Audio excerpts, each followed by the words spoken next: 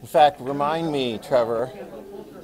Trevor, before I get started on these, like, because I'm going to show some like trailers of movie clips and stuff, make sure I turn my thing off, because otherwise there'll probably just be some little piece or something in one little video. Yeah.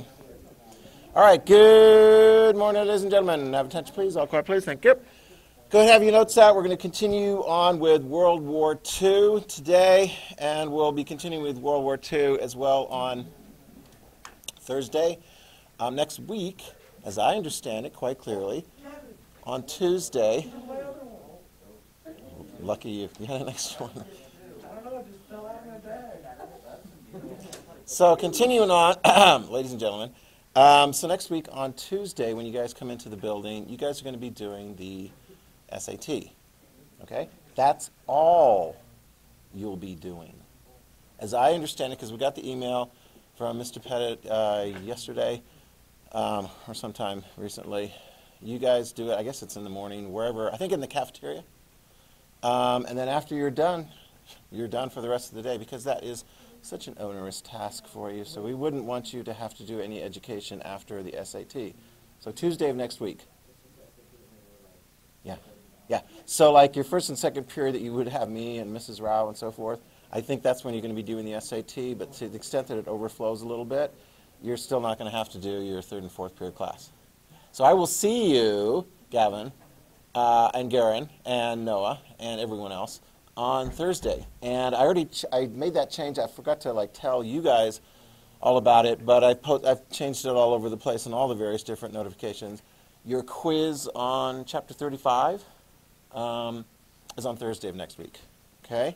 So be ready for that.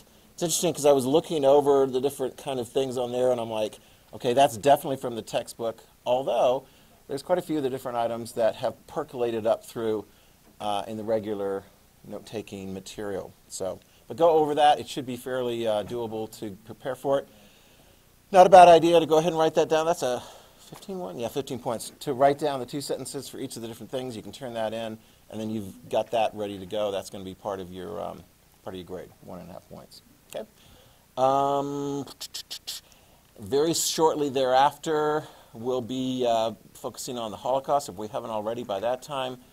And then, yeah, we'll be showing Schindler's List in a series of 90-minute classes. I think it'll take just over 2 classes to go through the entire thing. Already checked with Mrs. Rao. I'm anticipating there might be 1 or 2 of you guys.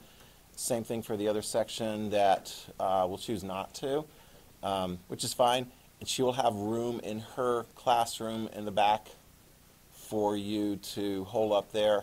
Your requirement, though, is to watch the documentary about Oskar Schindler. So, I mean, it doesn't have quite... It's not so much that there's going to be a lot of gore and everything. It's just that, you know, when you get attached to different characters in the story of the Schindler's List and so forth, when you get to know them as real people, and then you've got this impending doom thing, as in Hitler wants to kill you, that creates a real sense of, and I know some of you guys are really sensitive. When I was, actually still a little bit, but I remember like as a young teen, in the 1970s, they had all these like disaster movies. You know, it was a big thing. Yeah, it was like Poseidon Adventure. You were on a cruise ship and it flipped over and they're all trying to make their way up to the bottom, which is the top of the ship now, to escape. Or the Towering Inferno. You're in a skyscraper and the flames are moving up and so forth. It was intense. I mean, it was like, oh my gosh, this is a little bit too much. I'm okay now. But, yeah. But, I mean, that was a big earthquake. I think that was another disaster movie that came out. You watch them now and you're like, oh, those are hokey. You know, this special effects aren't, great, but they were great for movies back then. And just the whole thing and the music and everything. Holocaust, Steven Spielberg, yeah. You guys are going to be fortunate that you're actually not sitting through the whole thing, 3 hours, whatever, straight. It'll have a little bit of a break there. But you guys, yeah, you guys survived the Rape of Nanking documentary. And actually before that, I'll be showing you a 1970s documentary on the Holocaust, which is pretty intense because you're going to hear right from the mouths of people who were there describing it, actually. And I'll even tell you some of my stories about being in a gas chamber. when I took students to Europe. And we went to Auschwitz. And it was intense. If you weren't prepared going in, there was one of the moms that was with us. She was not prepared for what she was going to see. So we were in a room, and she saw children's clothes, and she broke down. Because these were the children's clothes that were gathered up by Jewish children when they were being processed at the death camp. The clothes were all set aside, and the children were taken into the gas chambers. So, yeah, it's very intense. When you're standing in a room and having somebody explain what that room was used for during the time of the Holocaust, and you're looking at the walls. Anyway, I'll tell you that later. And there's evidence of the walls of people's last moments.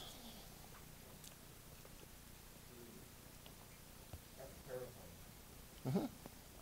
Yeah, because if you're in a place and you have any sense of like what kinds of things have ever happened in that place, yeah, so anyway. But it's all good, all part of your education. It's going to be great. Shall we do the pledge? Okay, let's go ahead and do the pledge.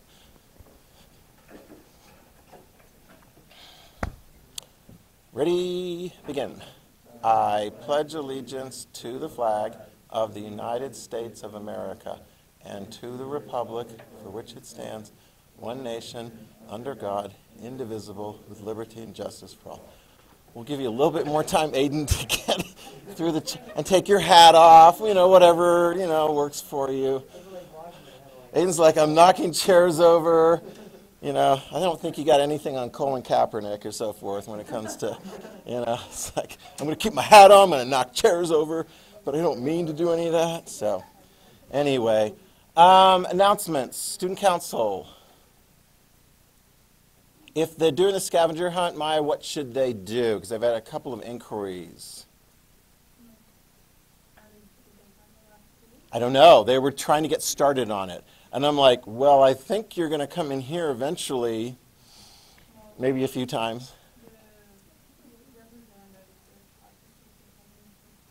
Oh, the first clue? What is the first clue?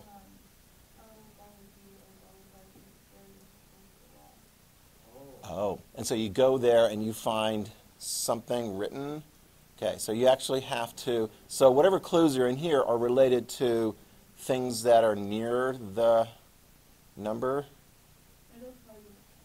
Okay. That leads to that. And then you keep following that until you finally get to the last one. How many stops along the way are there? 8? Okay, cool. All right. All right, 8. So get that first one. Updates in sports. Track. How's track doing? Good. You guys do well. Any detail?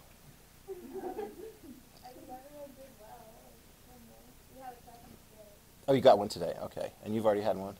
Okay. Yeah. And I don't think are there any 11th graders on baseball?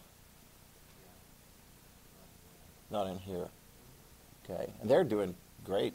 I guess they just keep beating teams. I mean, they came out of nowhere and then just and everyone's going home crying, I guess, for all their opponents and so forth. Seriously, I mean, and golf has gotten going. What's the scoop on golf? You have a first official tournament. Who's that with? 8 other schools. Okay, good luck. You guys feeling good about it? We'll see. The weather's nice. The links are green, I guess. More or less. Okay. Any other announcements? Okay. All right.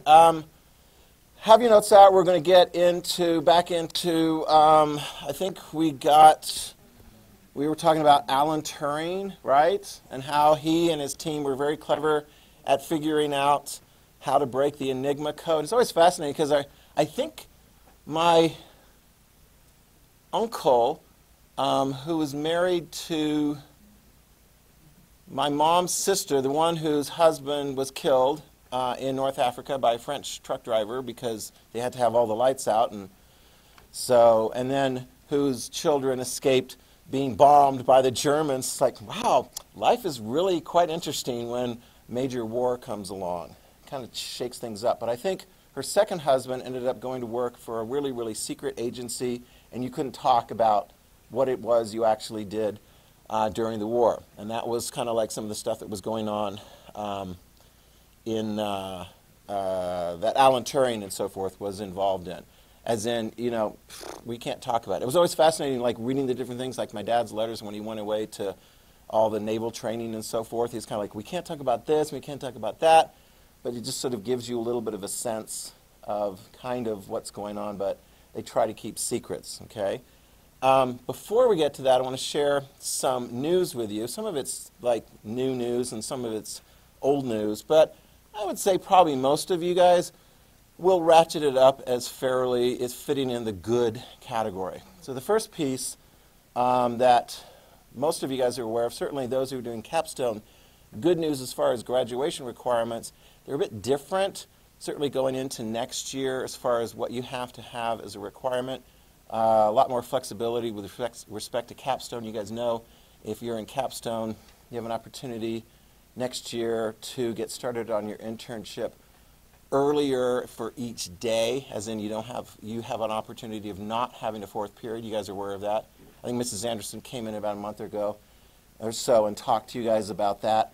You have the option of not having like 2 years of the IB history, which has been a requirement in the past, but that makes it a little bit easier for you guys to do the internship or whatever options. That is an option.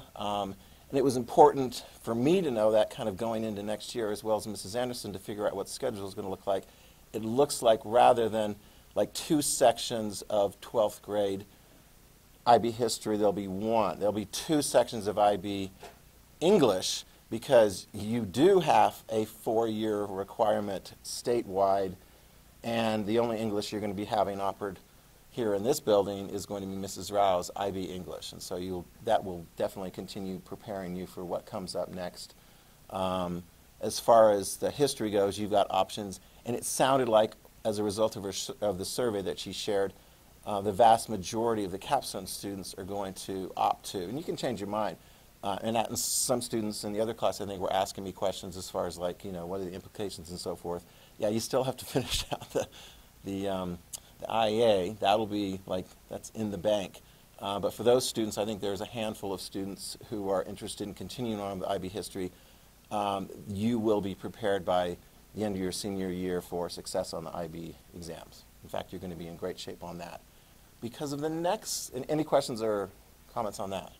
Okay? Okay, and feel free to, I know I've had some conversations with the students kind of clarifying, like, what about this, what about that? I think there'll be some opportunity for people to pursue if they wanted to, like a CWI credit in history, whatever, if they wanted to. Those going for the IB diploma, your path has been set forth. I mean, that's been something that has been created for quite some time as far as the different options and so forth available. The next piece of news is something that yesterday I'm like, I need to find this out. And so I dug and dug and dug and found out something that's really good news. Okay, this is for all of you guys who are taking any IB class. So this actually applies to everybody, whether you're going IB diploma or a mixture of, you know, IB English and maybe, you know, 1 or 2 other classes. You guys are impacted by the whole COVID and quarantine thing, right? You've been impacted this year, your junior year, and the IB diploma program is a 2-year program. The students who are taking the exam this year, IB toned it down a bit in recognition of the fact that a lot of students are not getting nearly as much face-to-face, even like online time. It's impacting their education. So they've toned the exams down a bit, and you really have to talk to each individual IB instructor to see exactly how that plays out. For my class, this year's seniors, for paper 2, instead of doing 2 essays, they do 1, which really is great as far as like, there's a whole unit we don't even have to do because they're going to be well prepared getting ready for paper 2. They write 1 essay. Paper 3, instead of writing 3 essays, they're only writing 2. Okay? It also alleviates some of the stress on that. They're doing that for next year as well. It's very good news. Yeah, I mean, I sent that out to Ms. Holliday, and she sent that out to the IB teachers and so forth. Because, yeah, I mean, even this year, there's going to be some places in the United States and Britain, some other parts of the world, that aren't going to be sitting down for IB exams. The students here, they're going to. I mean, they'll all be in here at other parts of the building, doing their IB exams and so forth.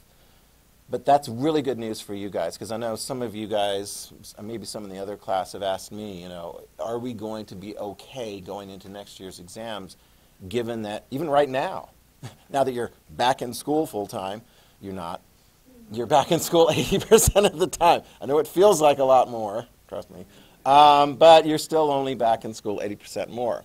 So the good news is, you're in great shape, certainly for a history class. In fact, you're probably in better shape than even students in previous years, because by the end of this year, you'll have an IB, an IA in the bank. And honestly, it's and you've got an incentive, because it's 100 points toward the grade for this semester. That's a big, big thing. You want to do really well on that, and that's the payoff is it helps your grade this semester, as well as you don't have to mess with it next year. Bless you.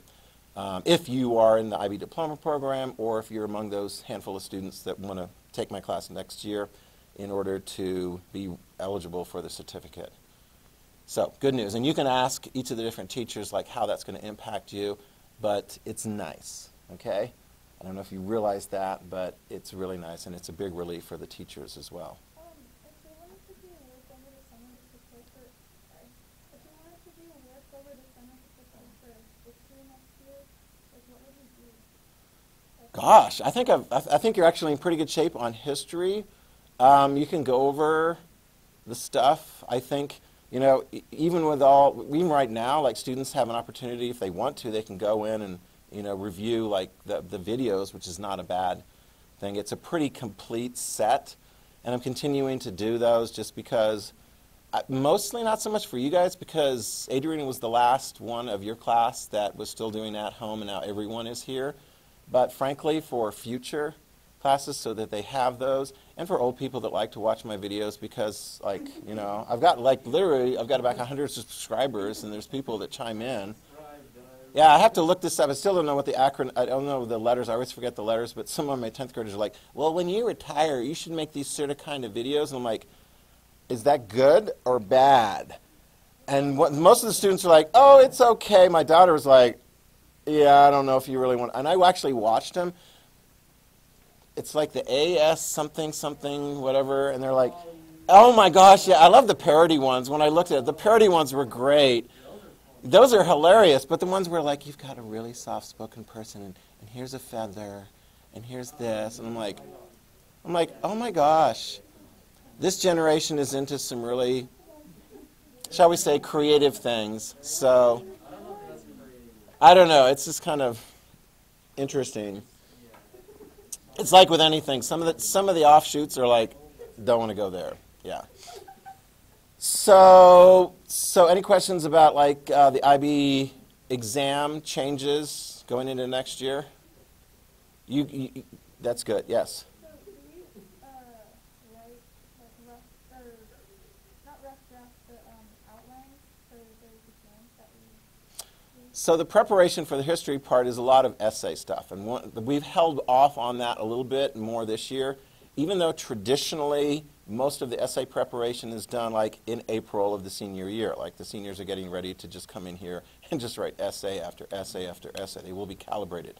Those students who are not going to be in this class next year, you don't have to mess with that part. I think we've done one essay in class, but it's mostly the calibration. The key thing is, as you guys are well aware of, it's very important, as I've said, to know the details, because you can't write a good essay unless you have details. You can't just get up and say, this guy had a dream, gave a speech, and then blacks could vote. It's not as simple as that, okay? Details matter, okay? If there is, and frankly, it's going to be a rare student here as an 11th grader that still goes through the entire year and doesn't IA, but the good news is if you still needed to work on your IA some next year for history, you could do that, but it's kind of on your own, because the scores, the predicted scores and so forth, don't get sent in until later on. Although, frankly, in the past, the predicted scores mattered a great deal because they just took a sample. Now, they take everyone's IA. They're uploading everyone. So it's kind of like, takes a lot of pressure off the teachers. It's like, I don't know, this is what I give them, but you give them what you're going to give them because you're going to anyway, when you send them off to Zimbabwe or wherever, place around the world that is like grading those things. Yeah. The Wakanda, yes.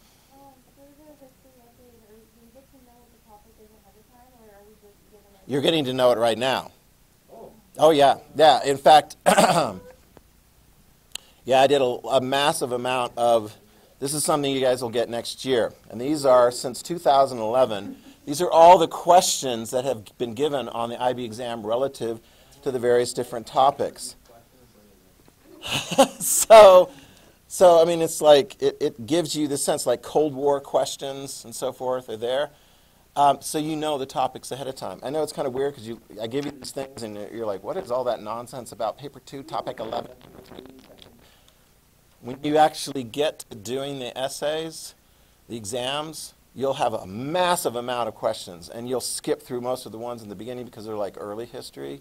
You don't mess with those. You hone in on the ones that you've covered, you've studied, and you'll pick the ones that work best for you. Seriously. I mean, it's kind of like, and that's part of the main goal of, my goal of preparation, is I want to prepare you for a whole bunch of topics and questions, and you decide what the ones you're best at. So if you, I mean, maybe next year we do the Mexican Revolution, but I've had sometimes students are like, I like that Mexican Revolution question. Oh, I like both of those. And they'll do both of those. And other students are like, I don't feel as good about that. Gives them a lot of choice. So you'll be prepared. You will be well prepared for that. And along those lines, something that I've had very, very much on my mind and my heart for quite some time, and I think in all likelihood, I can't imagine too many scenarios where it would turn out otherwise. You guys know, you've heard me say this before, I want to get back to writing, and I am going to get back to writing as soon as I can actually be in a position where I'm going to retire. So I've got one more year, okay? Yeah, one more year. And it will be, like I say, in all likelihood. So for those of you guys who are doing IB history next year, I'll be your teacher. I'll get you across the line, the finish line. So there literally will be, in all the craziness this way, that way, and so forth, 2 classes of students that I will have had as freshmen all the way through senior year. Ironically, Cadence, one of them is your sister's, because that was the first year I taught the 9th grade one. And then after at her graduating class, I quit. Didn't make enough money, came back. And then I started with you guys when you were 9th graders, and I'll finish up with you in the 9th grade. And some of you, occasionally I get some students, I can't remember who, they're like, well, you're going to have my sister or brother in the 9th grade. And I'm thinking, I don't know. But I talked to Ms. Anderson about next year's schedule and so forth, and it's pretty clear that next year's schedule for me is going to look very much like this year's. I'll have 1 section of seniors, 2 juniors, 2 sophomores, and then half of the 9th grade class like I do right now. So I've got half of those 9th graders and so forth there. So there you go. And that's actually good timing because Mrs. Rao I was talking with yesterday, and most of you guys apparently did turn in your EE paperwork, although I guess there's 9 that haven't yet. But anyway, I don't know who those people are. But yeah. So it's good because it's like, oh my God, last year the seniors are like, I want Mr. Hansen to do my history paper. I'm like, so I did, I had over a dozen, I think, that I was the official mentor, and then there were several more that I was actually giving advice to help come up with their question. So I think she's really starting with this year's seniors and with you guys, she's really put the emphasis on spread it out, try something different, do a Spanish. Good luck doing a Spanish EE. That's really hard because you have to actually do it in Spanish. But a lot of you guys are doing, in addition to English, science, whatever. If you're capstone, you're doing it on your capstone project. Okay? That's what your extended essay is. But for those of you guys, and I think, let me see, one of you's in here. Mrs. Rao told me that there were 3 who got their paperwork in time. They're going for the IB diploma, so they'll be doing IB history. And they put in a request for me, and so, yes. Right? If you're a little bit late on the game or whatever, you've got some other kinds of interest, and it has to do with history and so forth, I will help you come up with the question, because that's the most important part. I know in the process, she's trying to like get you to guys come through in the question part. The biggest thing is make sure you have enough material, and you guys are in good shape as far as like your IAs. You've been through that. If you have enough material, it really helps you write a good IA for history. It's the same thing in extended essay. You need to know you have enough resources there in order to, whatever the topic is. Although in science you actually have to like do an experiment, and I don't know, there's all math. I mean, they're really cool papers. They're really cool, but you need to talk very carefully with your mentor to make sure that that all comes together, because you don't want it to blow up in your face, you know, with 1 week out before a major due date, and like go, I haven't come up with an experiment yet, or whatever. So if you're doing anything history related, whether I'm your mentor or not, or social studies-ish and so forth, I can help with coming up with questions on that, okay? Because I think there might have been a couple of folks. All right, questions? That's my news, good or bad. I think maybe for some of you guys it might be at least a little bit of a relief, okay? Because I know you've been asking, and I've been putting that off. So again, unless there's like some unforeseen, I won't say unforeseen, because I don't know, they might give me a contract and go, we're going to pay you half as much. That would be crazy. That's never happened that I've been offered half as much pay as the previous year. If you go back far enough, 20% less. But that was when the school was going through crazy things. That was before, that was like 2 principals before your mom. I mean, that was when we were going through, I don't know if you guys were even here. When you were like elementary, oh my gosh. And West Ada was trying to shut us down. In truth, they were, because they wanted more pupils. They needed more pupils and so forth. It was crazy times. So yeah, it's like pandemic, nothing compared to what North Stars had to go through. And some of you guys have got like parents who were on staff back then. Ask them, what was it like when they almost shut down North Star? Yeah, the bad old days, yeah. At least got a little bit. But you are. You're very close. All right. Questions, comments? Okay. All right, let's get to this. Alan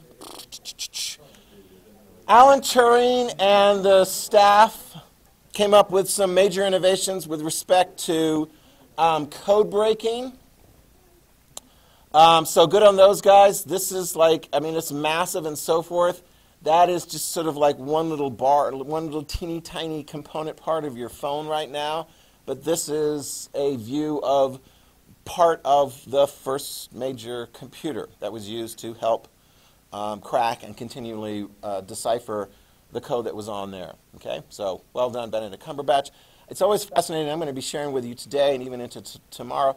World War II is just, it was just like huge. I mean, if you were growing up during World War II, it would have an impact in your life. With my parents and your grandparents, I would imagine, you know, ask them about what was life during World War II and so forth. You know, they went straight from the Depression, the massive economic depression, right into World War II.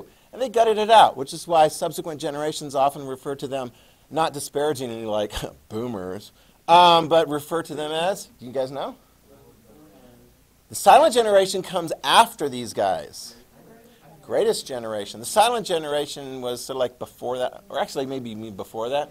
But they're known as like the greatest generation because what did they do? Survive the Depression and beat the Nazis. It's pretty good. Yeah, whatever. You know, you guys survived COVID. Apparently. I'm like late part of it. Whatever. I don't like that because the boomer spreads out and it's like, those are like the Woodstock one. And I'm like, give me a break. I'm not boomer. Woodstock, I was in elementary school. You know? I wasn't like hanging out in some rain-drenched, infested field up in New York doing things that were not necessarily good for my health and so forth. Yeah. So it's like, whatever. Oh, they always do, but you still pull back and just, okay. I mean, I love the retort that the younger generations have come up with. It's like, blah, blah, blah, blah. Okay, boomer, we'll see how your health care works. You know, when we're in charge of like all of the government administration. Let me see, do I get to that one yet? Yeah. We went through all these ones with you guys. Right? Yeah. Okay. Torpedo bombers. Thinking of the ships, the kamikaze. Talked about that. Okay, this is what I wanted to point out. As far as like explosives, and I've got it on, I don't actually have a video of incendiary explosives or other high explosives, but write this down. Incendiary, do you see that? Anybody have any idea what an incendiary explosive is? It's an explosive. Thank you, brilliant. It's an explosive that explodes. It's dropped from a bomb, and it really intends not to necessarily just blow things up, but to burn them to a crisp. Incendiary bombs are very, very destructive. They were used quite a bit by the Allies. Japan got to be on the receiving end of incendiary bombs. In other words, it's like, don't just blow up the building, create a firestorm so that the buildings all come toppling down. So even if you don't have a direct hit on a building, you start a fire, and then the whole place burns up. Some of the target, you can write this down. Dresden, which is a city in Germany, that was the payback that the Allies came up with, thinking of Coventry. That was like the, the city that the Germans bombed, and the Allies, remember this, the Allies had cracked the code. They knew that Coventry was going to be hit, but why didn't they evacuate? Because the Germans wouldn't know that the code was cracked. So the Allies hit Dresden, a very beautiful, I want to say like a medieval type city. And there was a firestorm. You're like, oh, I'm safe. I can go down into the basement. Well, guess what happens in the basement of your building? You don't get blown up. You have all the oxygen sucked out as you're baked in there because all the oxygen is sucked out into the firestorm above. Yeah. Incendiary. Tokyo, more people, you can put this down, more people were killed in a series of bombings of Tokyo. Over 100,000 people killed in Tokyo, which had lots of wood structures built over a long period of time. Tokyo was a major target for the United States bombing raids. More people were killed there than the individual bombing of Hiroshima or Nagasaki with the nuclear weapons. Incendiary bombs. Yeah. And of course, so those are like improvements on typical conventional warfare. Yeah. When we get to the Vietnam War next year, we'll see that there's all kinds of new, neat little things that are dropped from the sky that could, like, it just lands. It's like a flaming jelly thing. Napalm. Yeah. The French will start using that in the war in Algeria in the 1950s, and the United States will use a lot of napalm. And it's not just to like burn everything to a crisp in the jungle. It's also to like destroy, the leaves on the trees. Sometimes it'll be even more nasty because we'll just drop a little thing called Agent Orange, which is not somebody working for the United States government. It's actually the name of a defoliant. You drop it on like a tropical forest so people can't hide in there like the enemy, and all it does is just like kill. But it's just kind of like, if you do enough like weed killing using chemicals in your yard, eventually that might not be good for you. Maybe some of you guys are aware of like the Roundup lawsuits, because Roundup was like a weed killer kind of thing that was used. But a lot of people like got cancer from that, so now they're suing the manufacturers of Roundup. Well, Agent Orange was used in war, and it was dropped over lots of areas of Vietnam. But if you are in the Marine Corps and you go into an area that has had a lot of Agent Orange, you're like, well, it's easier to see where the enemy was or is, but you're also breathing that in. So my father-in-law died earlier than he would have otherwise because of 2-3 tours of duty in the Vietnam War. He was in the Marine Corps, and yeah, it impacted his breathing. Smoking didn't help, but the Agent Orange also contributed to an early death. So stuff, yeah. Improvements in war. So rockets are kind of annoying. The Germans, as we pointed out last time, make sure we understand this, the V1 and the V2 rockets are going to be rocket innovations of the Germans. Allies really don't have anything like it. This is the German engineering, German science, German physics. Hello? Hello? Okay, maybe they're listening. Alexa, be quiet. The thing about a V2 or V1 rocket, you can't send Spitfires and Hurricanes up in the sky to shoot them down. They're ballistic. They go up, and then they come down, like an arc. Not the most precise thing. It's kind of like a mortar shell. Boom. Later, when we get to the latter part of the 20th century, we'll see some really cool weaponry that you send up, and it like flies, and it comes right in on the target with precision. Boom! Sorry. Anyway, it's like a little airplane. Those are called cruise missiles, but those haven't been developed yet. Okay, those are innovations. So there's all kinds of interesting innovations. So it's like today in war, people would be really mad at the United States if we like did a traditional, I'll just drop a bunch of bombs on them. Because if you kill a bunch of collateral damage, orphanages and milk factories and things like that, people are like, shame on you. You should have just hit like the precise targets. I'm like, oh, that's right. We do have the precision ability to do that. Okay? Yeah. So, way to go, Germans that came up with that. They came up with a jet fighter. We talked about that as well, which is a huge innovation. And then, of course, this. Let's really hone in on this. I'm going to show you a little video clip. The Manhattan Project. Write this down. The Manhattan Project is a major United States government effort to research in the area of nuclear science for the purposes of coming up with a weapon. There is a clear understanding on the part of physicists, Albert Einstein included, and he played a key role. He was not part of the Manhattan Project. I don't know if he even would have wanted to be. But there were other scientists, really good scientists, some of them from Europe, who understood that a nuclear reaction in an atom could yield a lot of energy. And if you're able to set off a nuclear reaction in, say, some unstable atom like uranium or plutonium, you could get a really big amount of energy, as in an explosion. By the way, there's also peaceful uses. You can get a lot of energy from that and run things along electric wires. And you'll see later on, and we'll point out in this unit, Idaho was the first place that had the peaceful development of nuclear energy. So like when my dad was in Congress, and his district included the site, the Idaho National Laboratory is what it's called now, over by ARCO. He became, it was brilliant. He was like, I think I'm going to become as smart on nuclear science as I possibly can so that I can advocate on behalf of this site that is located in the district. Oh my gosh, no, it's a major employer for people in Idaho Falls. Yeah, it's like the #1. Those are good jobs. But, you gotta know what you're doing. I mean, yeah, Atomic City, yeah. Yeah, but it's not a ghost town. Oh my gosh, no. But you can't just go like, can I go look around wherever I want? No, I mean, it's, it's top security. But, having said that, write this down. The Manhattan Project is a top security thing. We put in tons of money. Oh my gosh. Do you think anybody is interested in finding out what we're up to? Do you know who actually found out, they weren't supposed to, found out a lot of what we were doing on our nuclear project? Soviets.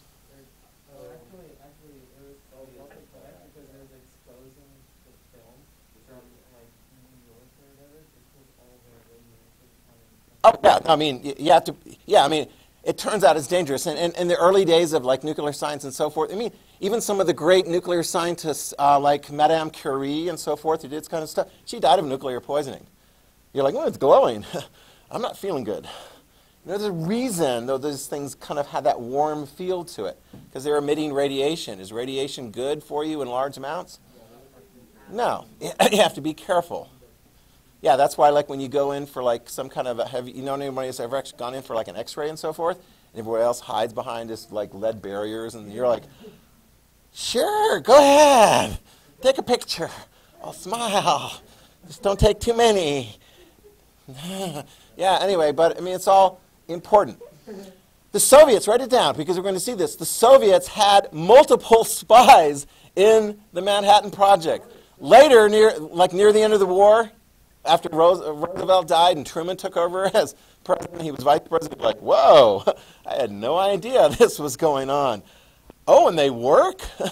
And he's getting ready to use them, and he talks to Joseph Stalin. He's like, I got a really big weapon. And Joseph Stalin's kind of like, exactly, seriously, yeah, we know. Yeah, which is going to be a problem, because the Soviets are going to really advance their nuclear weapons development on the basis of not only their science, because they're good at science, they put a lot of effort into it, but also spycraft. They're going to get key pieces of information from our Manhattan Project. What did the Manhattan Project ultimately yield? Bombs that worked.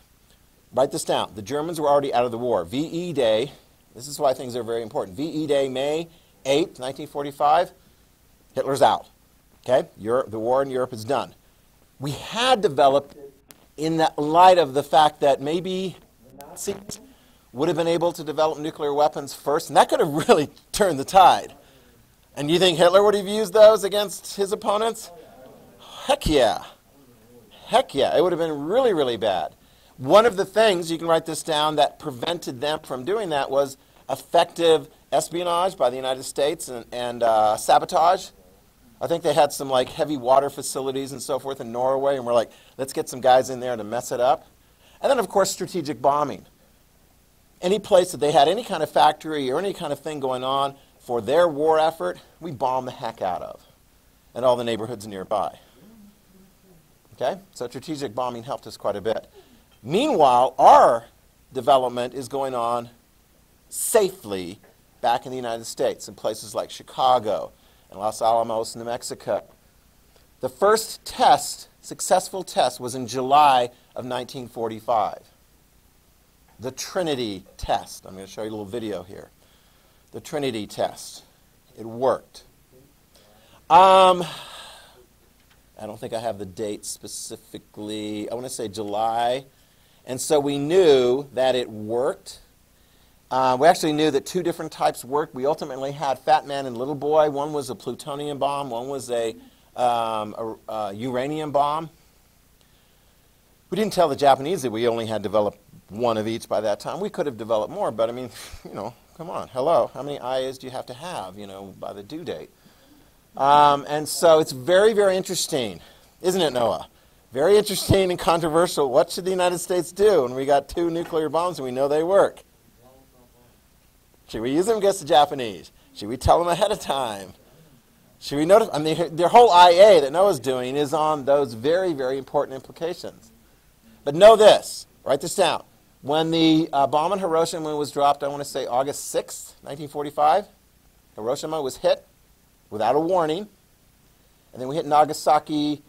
What was it? Help me out on this one, Noah. You're the expert. Like 3 or 4 afterwards. And so we hit Nagasaki, okay? And then we were waiting for the response from the Japanese. As in, are they going to fight tooth and nail to defend their home islands against an amphibious assault from the United States of America, or are they going to quit? They quit. But write this down. They did get a provision that they wanted. They got to keep their emperor. Okay? And when we go in, and we'll talk about this afterwards, when we go in and kind of like take charge of Japan, got the emperor, and then we'll create a constitution for them that's like a constitutional democracy. Okay? So let's take a look. I'm going to show you this real quick clip here of what it would have looked like. Gosh, that's not the one. No, we did that. Oh, here it is. Okay. Because those guys haven't had that yet. With American casualties mounting as they fight across the Pacific, island to island. The American assault on Iwo Jima sees some of the bloodiest fighting of the war. Yeah, we talked about this. Thousands of Japs. The Japanese defenders refuse any thought of surrender. And for the first time, Marines lose more men killed and wounded than the Japanese.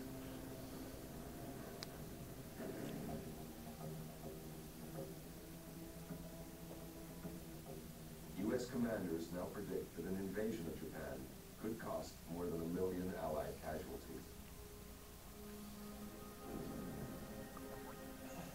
President Truman just Propaganda. said an atomic bomb should be dropped on a Japanese city as soon as it is ready.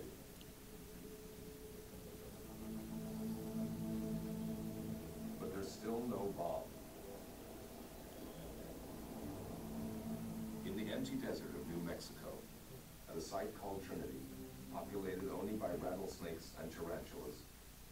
Scientists Which were evacuated. prepare for the first ever test of an atomic bomb. There were two versions of the bomb. There was the little boy and the fat man. Now the little boy Sound like ice cream sandwiches. dropped on Hiroshima, and the fat man is the bomb that was dropped on Nagasaki. Careful with that. Scientists are confident the uranium-fueled little boy will work. But now you need to test the plutonium-fueled fat man. The reason for running the test on the fat man was that plutonium was a brand new element that had never been known before. How far do you get back if you're going to be observing? To fuel the first bomb. And even after 2 years of intensive work, no one is sure what might happen.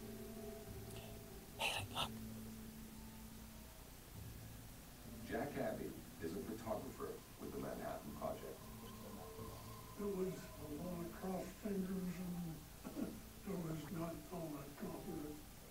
They actually started a bet, and the bet went all the way from zero failure, complete failure, to setting the universe on fire. Setting the universe on fire. Hope it doesn't do that. Before the test, the plutonium core of the bomb, the size of an orange, arrives from the Los Alamos laboratory. Look at it. The orange is in the car. In this car. Check this out. There it is. It's in the cart. Scientists describe it as warm. like a Warm. typewriter.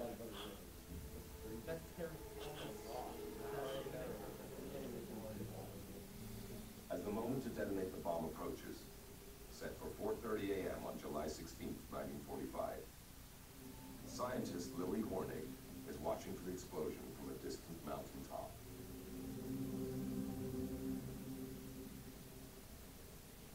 As the minutes tick by, she's sure the bomb is a dud, and she heads for her car. As I put up my hand for the ignition key, this thing went off in front of me.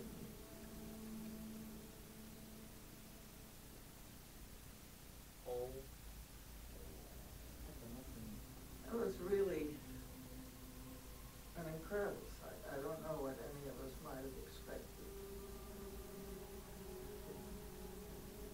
The heavens were boiling.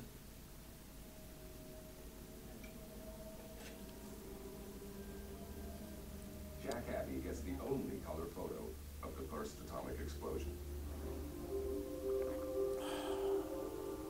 In just 21 days, an atomic bomb will fall on Hiroshima. Yep. Wow, and then a little stupid commercial. Yeah. Okay.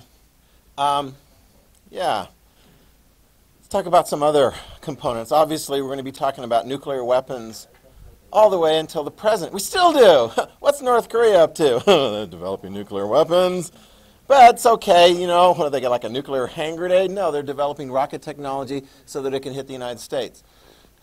Good thing we have a baseball bat to protect us and hit it back at them in case it ever gets close. No. But we do have some development of defense. These are going to be issues that are going to be very much with us. So when I was in high school, they actually stopped doing nuclear war raids because it would just freak children out. You know, duck and cover, get under the table like you're going to be safe. No, that would just freak people out. No. No, I mean, growing up outside of Washington, D.C., I knew if we ever had nuclear war, it would be like, goodbye, you know? They would have had at least 2 or 3 nuclear weapons dedicated toward us. We will be talking about nuclear weapons from here on out. It ended World War II in Japan, but it is going to be a major component of the way things work, and it's still today. I mean, it's still. Who do you not want to have nuclear weapons? Would you be okay with Kim Jong-un having nuclear weapons? No, he's already got them. How about the Iranians? They're trying to get them, okay? Yeah.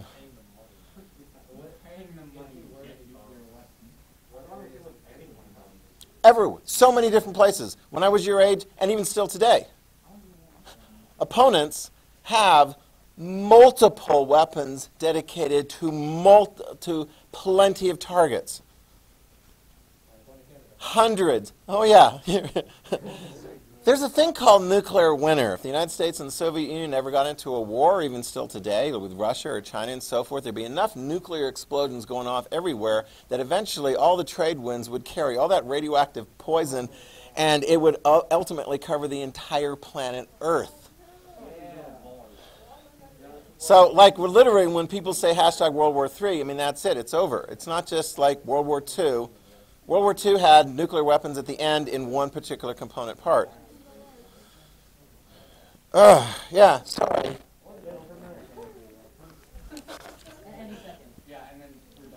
And then we're done for. Yeah. Let's put it this way. I think the United States was smart enough. I haven't heard too much about, like, too many people that were impaired. Soviet nuclear tests, those were really messed up. They were like, let's do a nuclear test and let's pretend it's part of an actual military campaign. So they would send their soldiers rushing in toward ground zero where the explosion took place as though we're going to take this land over. No, you learn very quickly. You stay away from that spot because it's going to be radioactive. And even then, still, the United States were like, well, let's test these things to make sure that they work. Boom, boom, boom. Where do they do most of the tests? Delaware or like Nevada? Nevada, right, because you want to do it somewhere where there's not a lot of people. But as you do them above the surface, boo, look at that cloud, boo, look at that cloud. Where do clouds go? They blow in the wind, and all the stuff that's in the cloud drops down onto Idaho and other downwind locations, which is why people, more boomers, more than me, that were growing up in Idaho in the late 50s and early 60s, they have an increased amount of thyroid cancer because all the radioactive stuff was falling on the grass, eaten by the cows, and then kids drink your milk. And so they would get a little high dose of radioactive stuff in those developing years. We don't do above ground testing anymore. We do below ground testing, which is good because you just go boom, you know. Yeah, I mean, that's kind of what happens. All right. Let's see. Yeah, let's get to this one.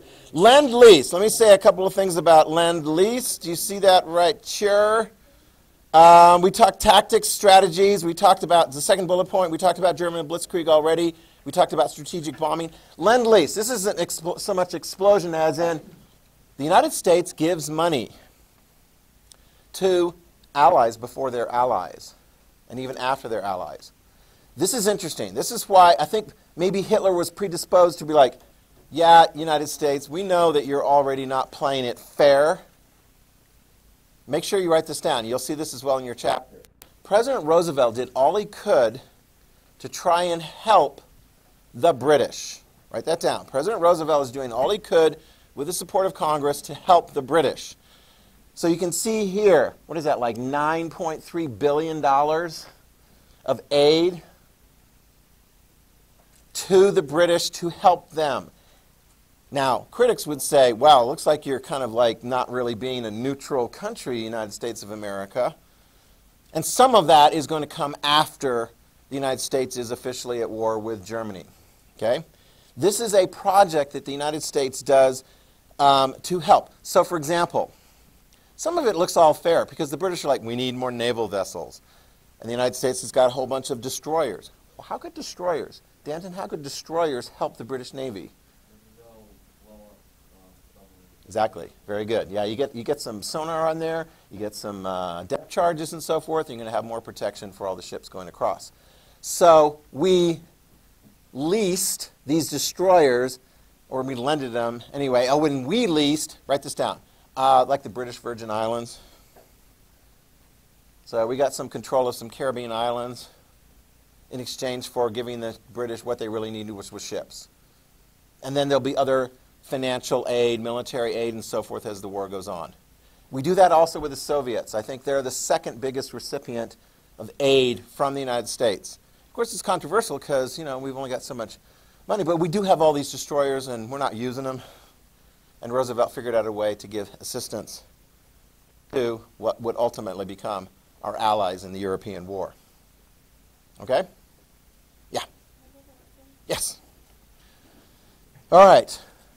These ones, we've actually seen and talked about, third bullet point, battles and fighting on the air, land, and sea. There is a visual of Operation Barbarossa, which was the ultimate German campaign against the Soviets, which failed, ultimately, in the sense that the Germans lost against the Soviet Union. There's the evacuation of Dunkirk. You can see the German troops surrounding the British and French forces, but thank goodness for all the little boats that came across and evacuated most all of the British troops. Okay? Obviously, here we've got December 7th, 1941, the attack on Pearl Harbor, the sneak attack on Pearl Harbor, that the United States was kind of, sort of, maybe anticipating, since we did cut off oil to the Japanese, which they saw as not really being fair. The Battle of Midway, I'll show a clip here. This was the one that we talked about in the Pacific, where we were able to spy and identify where their aircraft carriers were. Lucky us, because then we were able to hit them with some of our aircraft. And I'll show you the clip from the movie Midway. And they did, I saw one in the 70s, it was okay, but with modern technology, there were even more better ways of kind of showing you what's going on here. I'm going to do a whole bunch of these ones now. So I'm going to go ahead and turn that off, because I don't want to get copyright blocked, right, Trevor? Because they'll do that. YouTube.